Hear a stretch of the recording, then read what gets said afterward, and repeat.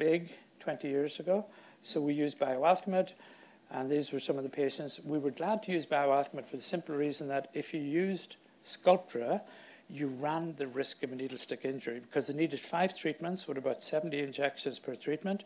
Plus, to be honest, you couldn't trust the patients coming from overseas. You didn't know who they were. Unless you asked for their passport, they could be giving you anybody's bloods, and you could be at risk of a needle stick. So there's the first patient that was treated in the United States by myself over 20 years ago now, maybe acidotal. That was one of the first papers I'd written with David Goldberg regarding the use of bioalchemid. There was 3 of us doing it in the world: Robert Gallo in California, Peter Veldhaus in Eindhoven, and myself. And I'd treated about 45 patients. But then bioalchemid kicked off as well. So you had this problem here. It appeared like 10 years later. Bioalchemid since has been taken off the market. And it again formed these sterile abscesses, and there was lots of these.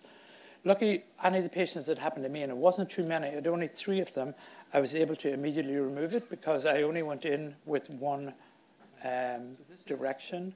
That sort of, so I knew how to take it back. So that was Alex Ticchettino. He got an award from Bono 2003 in New York, and he had treated all these HIV patients, but his patients were dying.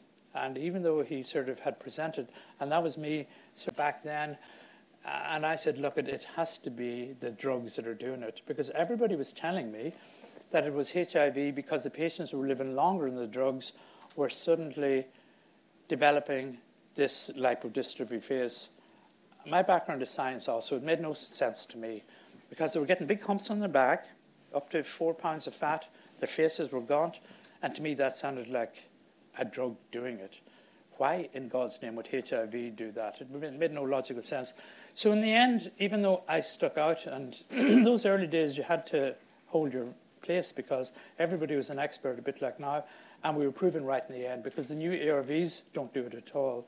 So when we don't tend to see HIV lipoatrophy anymore, but it was a big, big problem because even though the patients were living with HIV, they couldn't appear out in the public. They were so gaunt.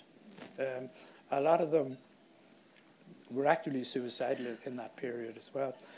So that's the problems that about 2002,